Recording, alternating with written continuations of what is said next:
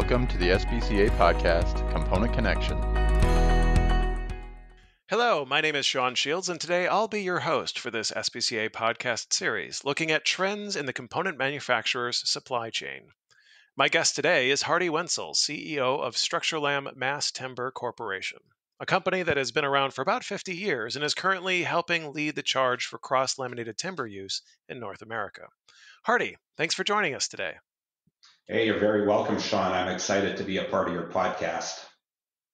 So, Hardy, you have been in the structural wood products industry for a long time, and you've held senior leadership roles with well-known companies like Tolco, Weyerhaeuser, and Trust Choice. Can you share a little bit about your path and how you developed such a passion for mass timber? Well, I began in the engineered wood products sector, literally right out of engineering school, right when I finished college in Canada, and had the great fortune of being hired by Trust Choice, company you had already mentioned. And that was right at the very early days of the engineered lumber industry. So wooden I-joists and LVL beams, Structurlam beams, LSL beams were all a very nascent product at that time. And so as I grew in the company, the industry was growing. I got to experience a lot of different places to live and work. I worked in Canada, East Coast, West Coast. I worked in California. And then I had, in the mid 90s to the early 2000s, I got to live and lead the Trust Choice European operations. And I was there for 7 years.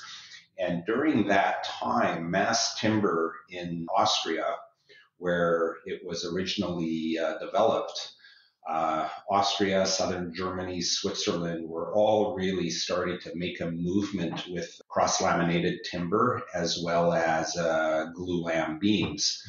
So the glulam beams create the framework of the structure, the columns, the beams, the purlins, and the mass timber CLT panels or cross-laminated timber become the floor plates and wall plates to frame the horizontal planes and the vertical planes in the structure. So the combination of those two elements was what I call mass timber. But with me being there in the early days of European mass timber, I really got to see how it was beginning to shape and form.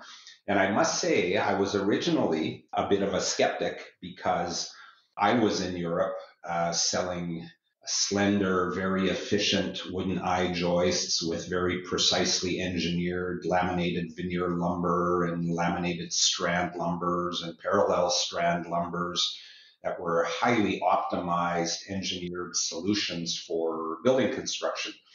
And when I was looking at my peers in Europe, taking essentially coniferous softwood 2x6 boards and gluing them together to make these massive billets of wood, I thought, this is another planet, and I'm not sure if this should work. So I was skeptical. But now in hindsight, I look back at it and I see the benefits of what mass timber does. And what I would like to really share with your audience is that it is not a replacement for light wood framing construction. It is really building material, an engineered wood building material that will displace concrete and steel. And this is a completely different new arena for engineered wood products to step into. And I've really now become extremely passionate about the opportunities with wood as a renewable building material, very strong and stable when it's reconstituted as an engineered wood product. And so I find it to be the answer for many of our global issues right now with climate change and greenhouse gases. And I look at the movement of what's going on in our industry around sustainability, and it just answers so many questions. And you have things emerging now in both America and Canada at the federal and state level and provincial level governments, and even at the local city level jurisdictions, around building more with sustainable building materials. So it's really not the wood structures that we have to be worried about in our building environment today. It's the concrete and steel structures that need to have an adjustment. And so mass timber is that disruptor. And with that, it brings out all the passion of all the different things I've learned along the years at Truss Joist, at Weyerhaeuser, at Tolko, in OSB industries, in lumber industries, in engineered wood industries, in building materials distribution, in the roof truss industry, et cetera, et cetera. So it really, basically, my life work is coming to a head here to apply these skills to mass timber. I love it. Before we go too far, Hardy, can you just briefly describe for our listeners exactly what CLT is, how it's made, and if you can go back to your time there in Europe, like what was going on in the construction industry that was prompting the development of this product? I'd love to do that. So cross-laminated timber is essentially a very similar technology to making a glue-laminated timber. So a glue-lam beam or column, which is readily available in today's building material industry in North America. We all know what a glue-lam is. It's the world's oldest engineered wood product. It was first patented back in the early 1800s in Germany. So CLT is essentially taking a glue-lam technology, but introducing every other layer. Is you're orientating your board in a perpendicular direction. So each layer is at 90 degrees to each other.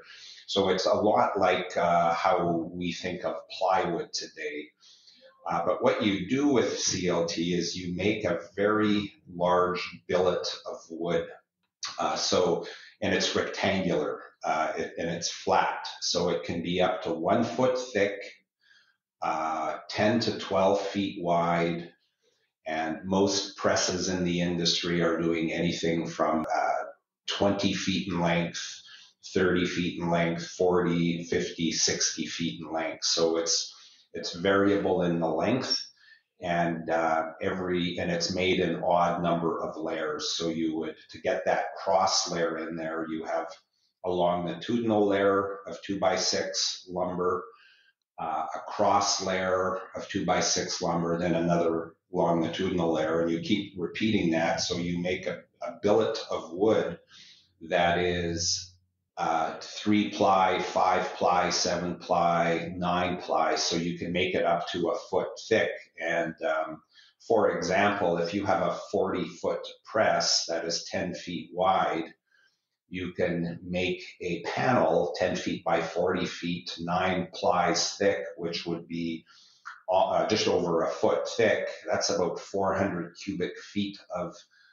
CLT, and at an approximate density of 35 pounds a cubic foot, you've got a billet of wood that is approximately 15,000 pounds, which is quite an enormous beast of wood, I like to say. But if you think of it, that same piece of concrete has a density of about 150 pounds a cubic foot. So it has a similar strength rating, but it's 1/5 of the density. So it just makes building design, when you're compared to concrete, much simpler, much lighter, much more ductile in a seismic area or a high wind zone area. And so it really becomes a perfect building material. And when you couple that with the glulam framework, you end up with a building material that is very engineered, very lightweight, very ductile. And with our new building codes, you can now in 2021 start to look at structures that are 18 stories tall. So we'll get into the building codes in just a second, but I'm still curious, like, where did this product come from? Like, was it the desire to move away from concrete and steel in Europe that was driving product manufacturers to sort of look at this? I would imagine there's a fair amount of research and development that went into exactly how these CLT panels were originally made. Great question, Sean. So Dr. Gerhard Schickhofer from the University of Graz in Austria was really the leading thinker behind CLT. As I said, glulam had been around for well over 100 years, and but Dr. Schickhofer had the vision of developing a wood-based product for all of its sustainability factors, one that could be made from a renewable ingredient, which is lumber made from sawn timber or from logs. And he did all the research and the development at the University of Graz, and he started to unfold his ideas in the mid 1990s in Austria, Germany, and Switzerland, where there was quite a large heavy timber building culture.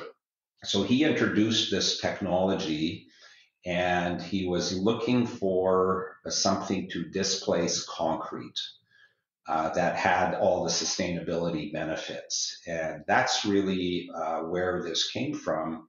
And I'd also like to add that Dr. Schickhofer in last year was awarded the Wallenberg Prize in Sweden for a notable achievement for the forest products industry.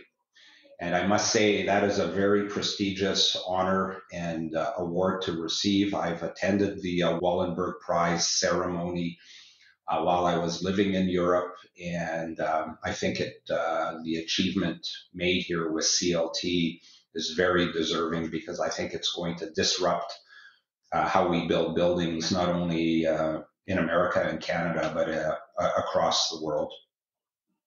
So you raise a good point that it was originally developed in Europe, but it's recently sort of made its way across the ocean here to North America. What would you say were the primary reasons why that transition occurred here? What conditions existed here in the United States? Was it the same thing of this desire to replace steel and concrete to make buildings lighter, easier to construct, or was there something else going on?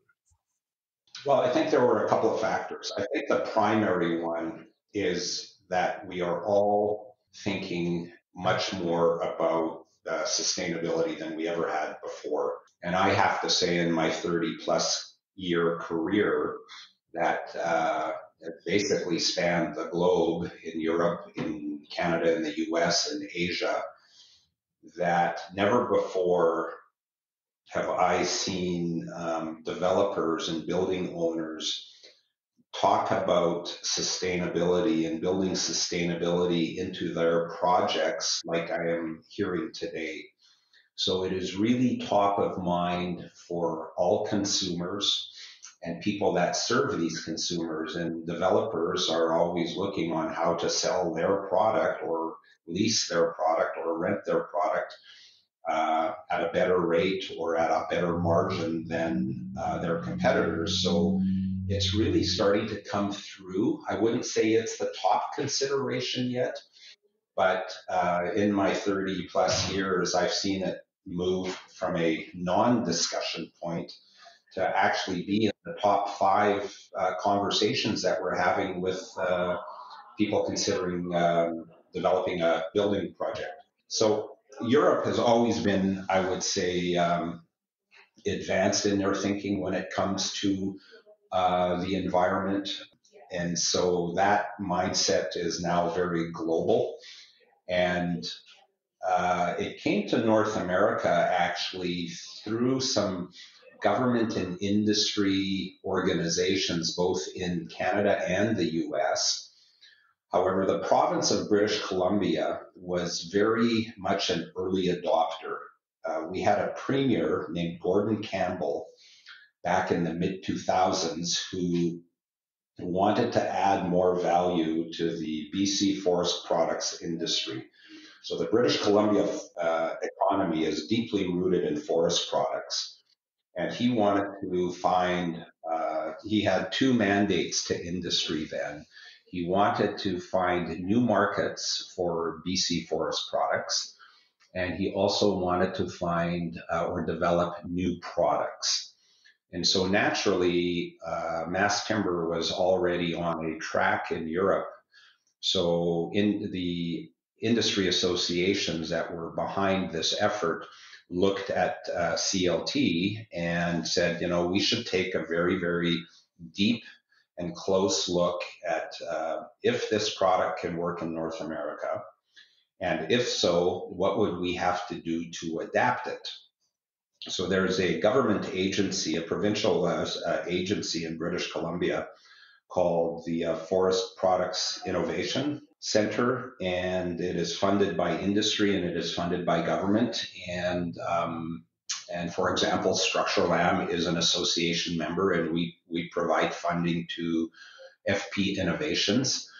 And they did extensive research around CLT and how would it have to conform to our Canadian and US building codes.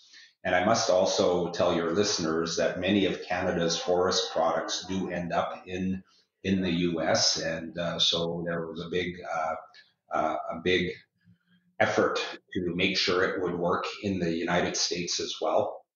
So what would have to be done to adapt it to the International Building Code in the U.S.?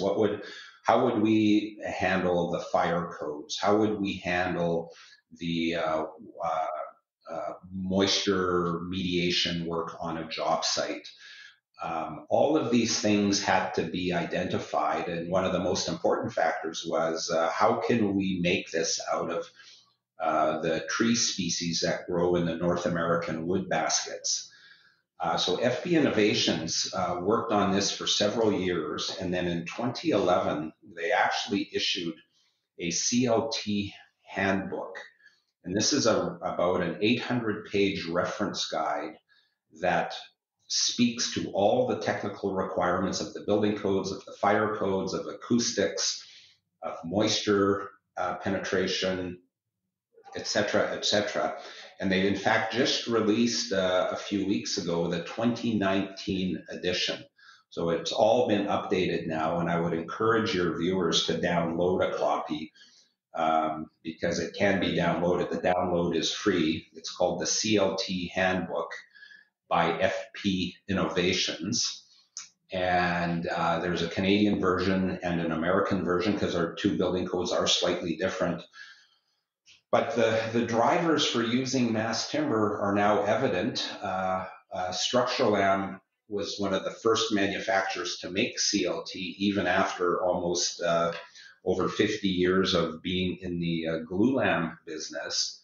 We were the first manufacturer in North America, and we have since 2011, we have done over 400 market-based development projects using CLT and glulam as a mass timber solution for builders. So I think the adoption rate is here, and our building codes have now adopted mass timber as a building material. When you mentioned the building codes, a lot has been made about the changes in the 2021 model codes that'll make CLT construction even more prevalent than what you've seen occur since 2011. Can you briefly describe what some of those changes entail and explain why it's such a big deal? Yeah, I sure can. In fact, with the CLT handbook, which is what I was just discussing, Structurlam has also prepared and is about to launch a mass timber technical guide for users and builders and designers of mass timber. And so what has happened is code authorities, through a consensus model, meaning the consensus codes include all your design professionals, building officials, and code authorities, etc., to come up with the model code, as known as the International Building Code in the U.S. And it actually was introduced in the code in 2015 and in 2018. And when manufactured in accordance with the ANSI manufacturing standard, so that's the American National Standards Institute for CLT and for glue laminated timber, when you follow those manufacturing standards, you're allowed to use mass timber in several different building typologies.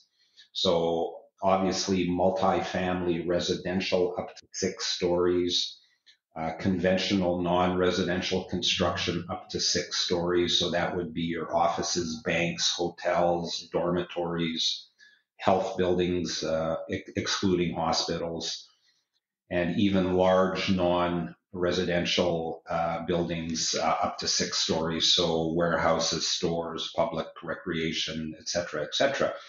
So in the new code, there is going to be in the type 4 construction, there's going to be provisions now made to do up to a maximum of 18 stories in type 4A and 12 stories in type 4B and up to 9 stories in type 4C construction. And as you go higher, you're basically, you have to reduce the amount of exposed mass timber in the structure. There's up to 12 stories, you can reveal a certain amount, a certain percentage of mass timber in the walls and roofs and ceilings. And you would require up to a 2-hour fire resistance rating.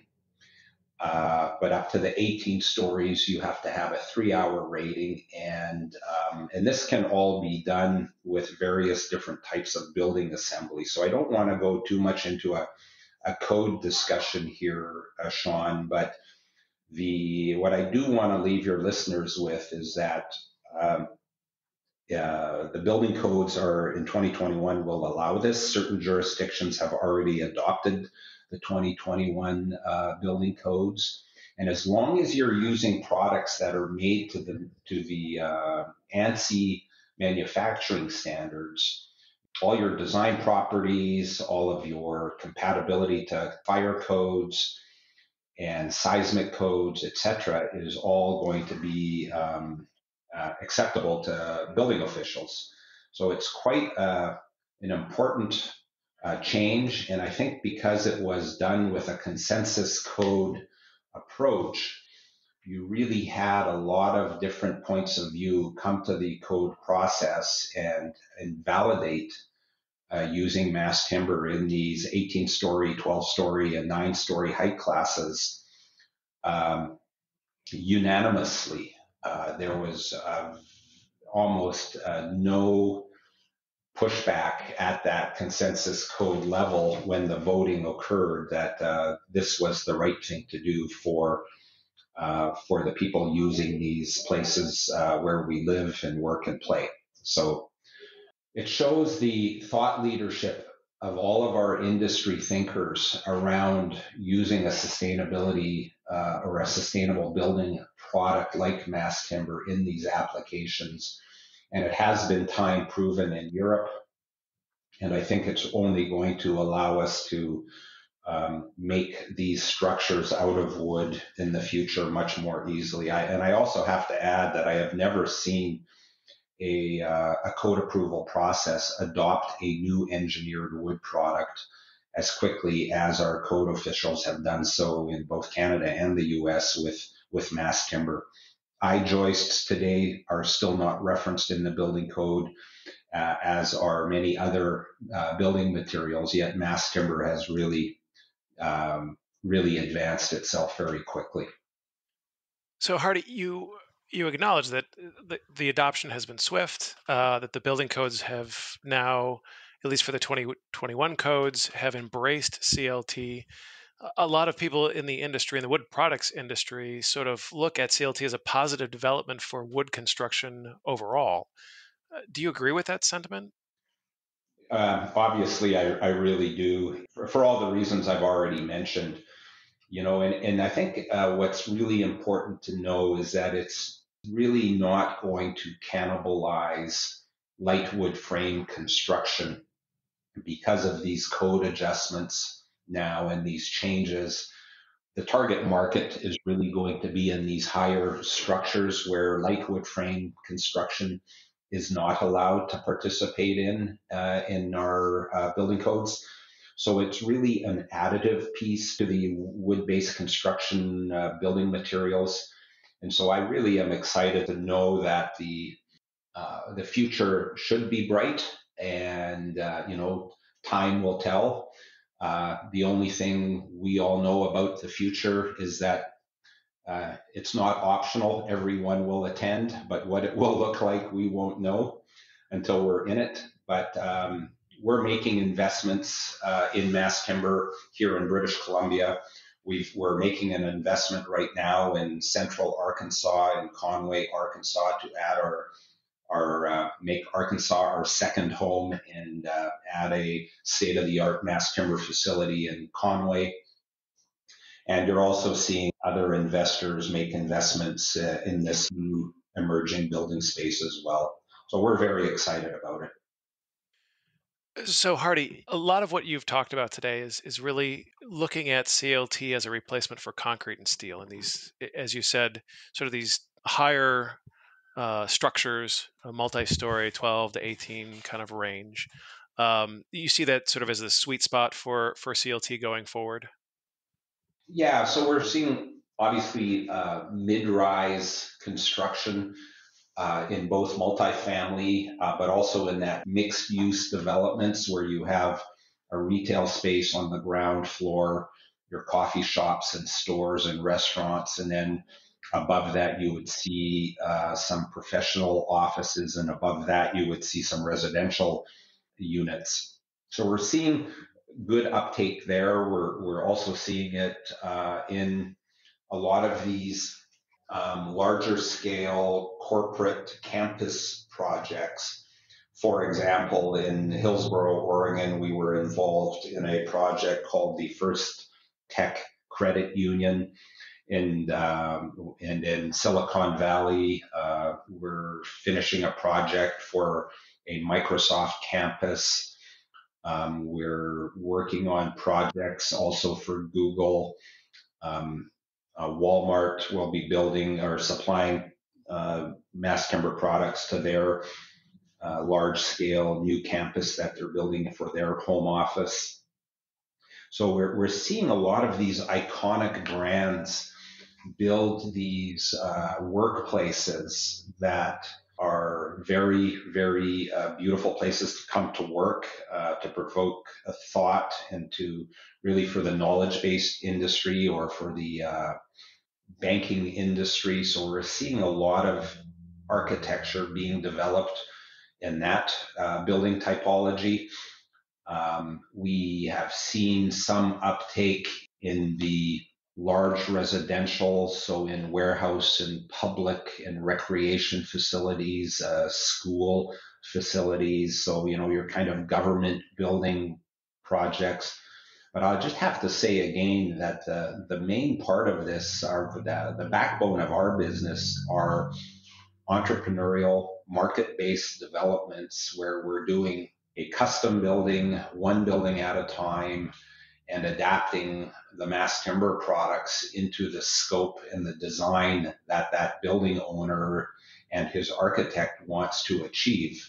And we're really following that market-based development as our bread and butter, if you will. And a lot of these other larger projects are just great projects to be involved with, but we're not building our business case around those. I think that the pedigree of Structurlam and our experience of over 50 years of North American construction experience, our engineered wood know-how is what's affording us to win those projects. So it's quite an exciting thing to be involved with right now. So if we focus, Hardy, then on the CLT built environment, so these buildings that are getting constructed, not only now, but sort of where you see this going, do you think there is a market opportunity for traditional manufacturers of light frame structural wood products, namely truss manufacturers, wall panelizers, modular? You said that they didn't necessarily cannibalize, but do you think that they can thrive together? Is there room for this light frame construction along with CLT? Yes, there absolutely is, and we're seeing it already. So, we've done, I would say, in the last 5 years, several projects where we have coexisted with light wood frame construction. And particularly, it's in the what we call the hybrid light frame building system.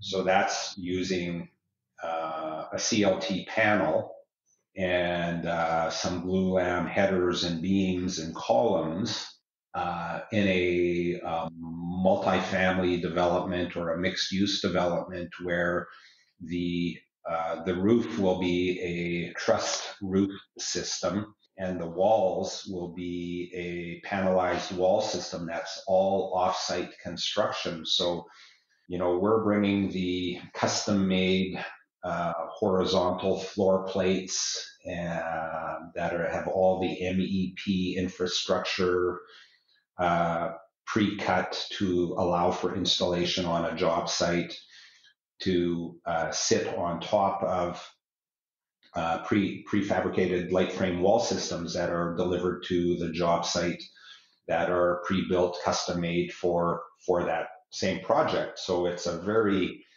symbiotic relationship that we have in areas where we can coexist with the traditional manufacturers of light frame structural wood products. So I'm very, very bullish on that sector because we're already doing it, and the developer likes it, the builders like it because their crews are essentially assembling a kit of parts, whether it's walls, floor plates, and roof truss systems. It's a very good coexistence. Well, I have a feeling most of our listeners will appreciate hearing that. So let's fast forward 15 years. Look into your crystal ball. As the head of Structurlam, if you look out 15 years, looking at what the 2021 codes will enable, looking at what projects you're already working on right now, where do you see CLT maturing into? Like, where is that market going in 15 years? What would you like to see happen with regard to the use of CLT and just overall wood construction? Yeah, that's a really fun question, and I'm glad you asked it because I love to try to predict the future, even though I know it's not something I should do frequently. But my vision for this industry, and really I think you won't be surprised based on some of the bullish comments I've been making about mass timber on this podcast. But my vision is that it's going to be a very, very important part of our construction industry, and I like to refer to it as a mass timber revolution, just because it is such a disruptive technology. And I'm bullish about it because, and this in some ways will summarize the podcast here, Sean. But I'm bullish about it because fact number one, North Americans have a very, very large building with wood culture. So when we go to build a house, we go and we look at wood as our go-to building material. Now it can be a piece of engineered wood, as I mentioned before, an I-joist. It can be a piece of LVL, a glulam. It can be wall studs. It can be dimensional lumber joists. It can be OSB, wall panels, plywood floor decks, wood roof trusses, prefab walls that are made out of wall studs, wooden wall studs. So our go-to building material, and even in our pre-2021 building code environment, was if we can build a structure up to 6 stories, a mid-rise building up to 6 stories tall, we're going to build it out of wood. That is every industry, everyone in our industries go-to, whether you're an architect, an engineer, a developer, etc. So number one, we have a very, very strong building with wood culture. And it's in fact, given my time living in Europe as a warehouser executive, I know for a fact our building with wood culture is stronger in North America than it is anywhere else in Europe. The go-to building materials in Europe are bricks and mortar and concrete and Yes, they have a thriving mass timber industry, but it is not the go-to building material. So when our thinkers have to think about a building, we think wood first. So that's a very important point. Secondarily, we have adopted mass timber into our model building codes so quickly and have just basically laid down a runway for the industry to start using this environmentally friendly and sustainably grown building material right now. And, Structurlam's already been doing it for nearly 10 years. So, we've helped pioneer the way. So I think that's another huge advantage is that we have the building codes on our sides now to allow us to think creatively and make the adjustments that need to be made. Thirdly, I would say is that to get in the building code, all of our glue laminated timber products and our cross laminated timber products all conform to a manufacturing standard that in Europe is a really difficult thing to do. And you have many national requirements in Europe, say, for example, in Germany and Austria, in Switzerland and France and Belgium, Nordic countries, et cetera, et cetera. But it's not like it's not all under an umbrella code yet. And so we've really have these manufacturing standards that give specifiers the assurance that they need that our quality control practices are in place. We're not using foreign lumber species. We're using lumber from our native wood baskets.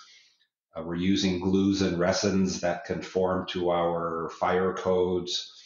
And so we've got a lot of the technical requirements at our fingertips to specify and design products. So now it's going to require the fullness of time to have the pioneering work be done with, architects in every city, with engineers in every city, with builders in every city. But the other benefit we have, and this is really the fourth and final point on this, is that our governments and our large industry players are putting a lot of funding behind the development and the adaptation of mass timber for North American building standards. In that funding, they're also doing some fantastic market outreach work. When I look what Woodworks is doing in the US and the Canada Wood Council in Canada on helping talk to people in each major city at lunch and learn sessions, on webinars, providing technical resource backup to an architect or an engineer that is looking at this for the first time. That apparatus is doing fantastic work, missionary work, to get mass timber seeded into the minds of our building designers. So we've got a lot of things going in our favor, Sean, that I think are really going to take this to a new level. And my prediction, to answer your fundamental question, my prediction is that the mass timber industry in North America is going to be on if you compare it to square footage of construction, I think our penetration rate is going to be higher than what we're going to see, what we're currently seeing in Europe. And just for a frame of reference, is that 10%, 17%? Geez, if I tell you my secret sauce, we're going to get too many investors coming to this industry. So I'm going to hold that one back on you, Sean. All right, just better than Europe. We'll stick with that. Hardy, thank you so much for taking the time to join us on our podcast today. You're very welcome. I'm happy also if you want to direct any of the listeners to structurlam.com. If they want to track me down, please do so. My LinkedIn post has got a lot of good thought leadership pieces on it. So I'll be happy to help to talk to any of your guests or followers as they may wish. Excellent. Well, I'd like to thank our listeners for spending this time with us. Hopefully, you've gained some insight into this emerging trend in the component manufacturer supply chain and in wood construction overall. Thank you for listening to SBCA's podcast, Component Connection. We are committed to bringing you a variety of information via this podcast. Please email your feedback or suggestions for future topics to podcast@sbcindustry.com.